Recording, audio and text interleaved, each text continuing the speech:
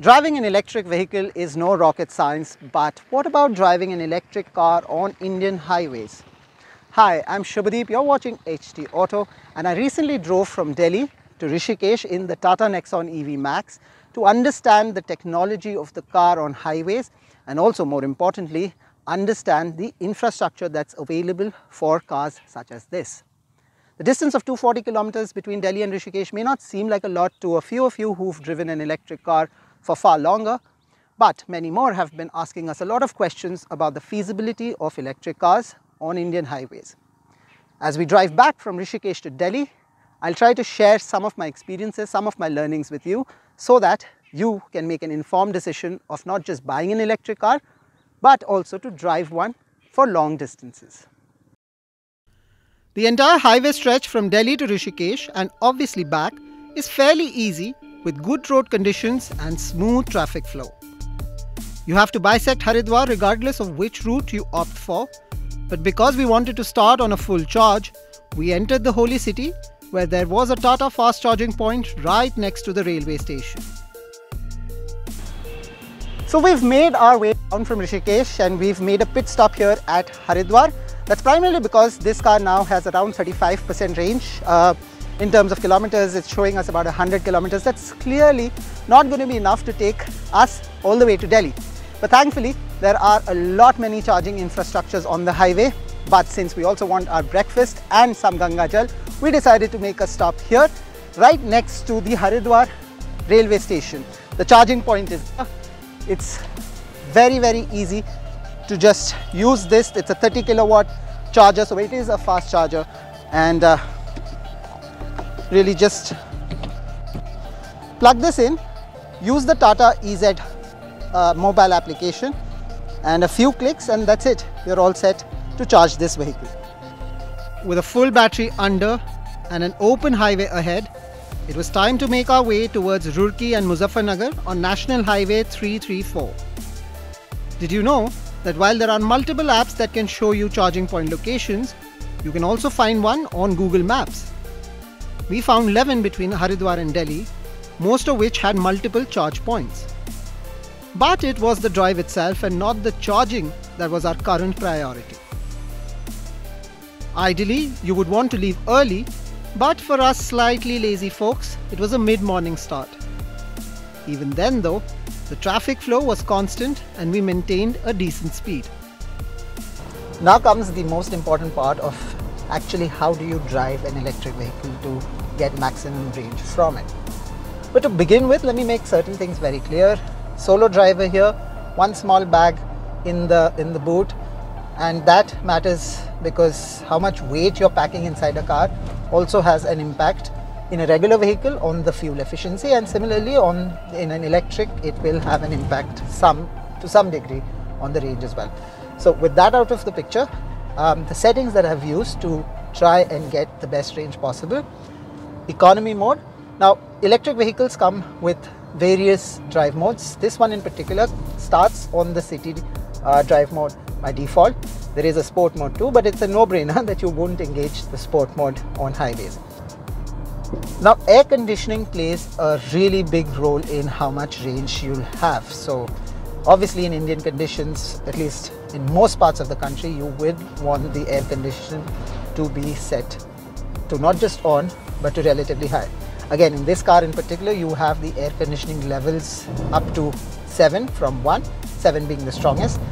It has been set in this car to 2. Again, solo driver here, and it has served my purpose.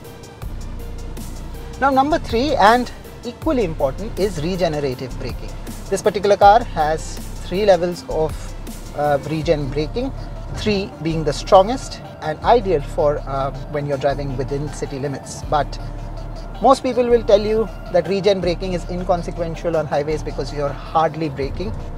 My personal experience is don't keep it off, put it to regen 2. I've had it on regen 2 for most parts. That's because apart from the newer expressways, the highways that we've driven on so far do require you to from time to time slow down.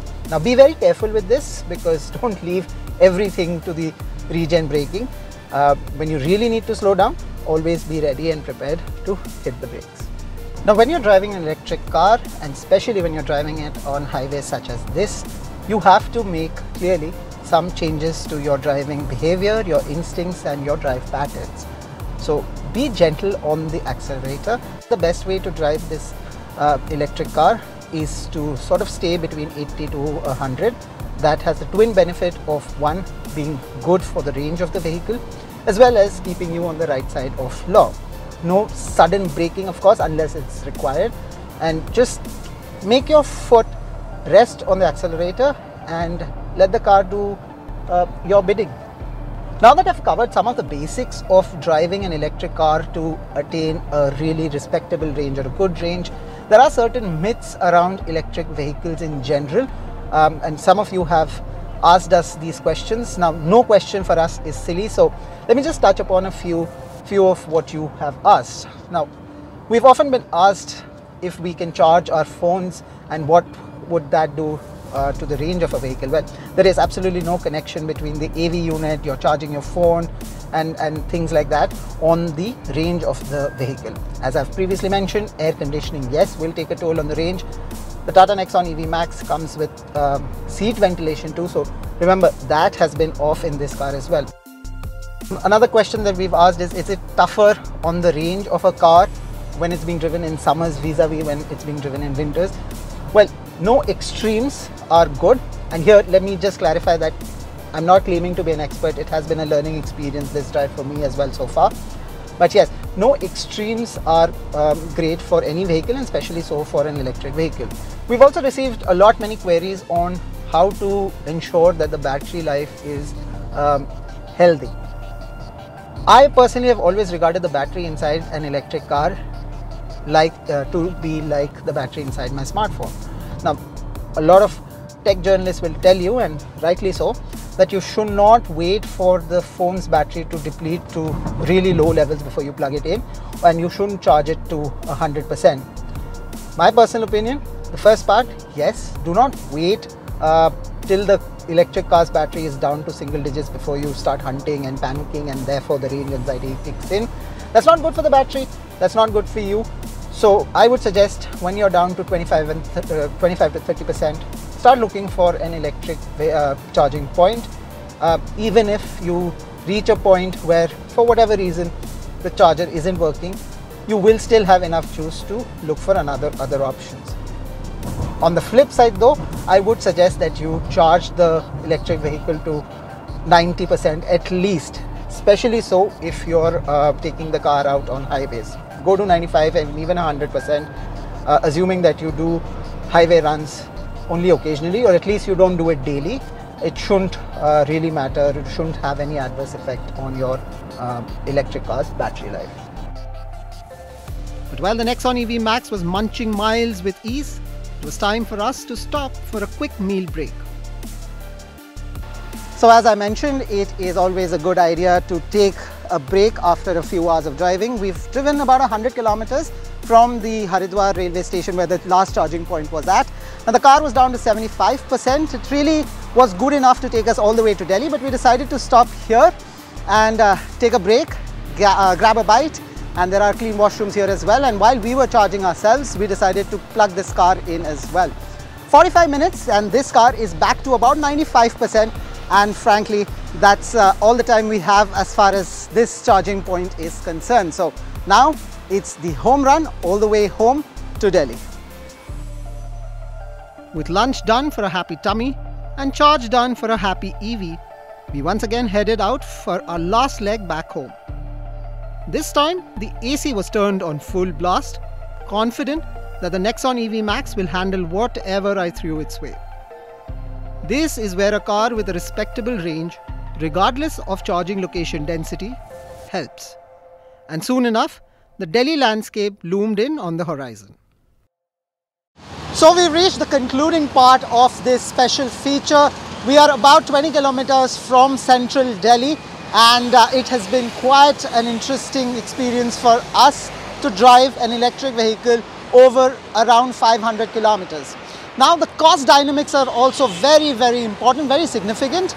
On an average, we spend about 1500 rupees to charge this car for the duration that we've had it. from Delhi to Rishikesh and Rishikesh to back. Now around 500 kilometers, 1500 rupees, that's quite a good deal considering a petrol powered vehicle with a mileage of around 15 kilometers per litre. We would have spent well over double of that amount. EVs are inevitable, but they also expect you to make certain changes. Yes, you will have to do some planning till the time infrastructure is absolutely robust, not just in cities, but in highways.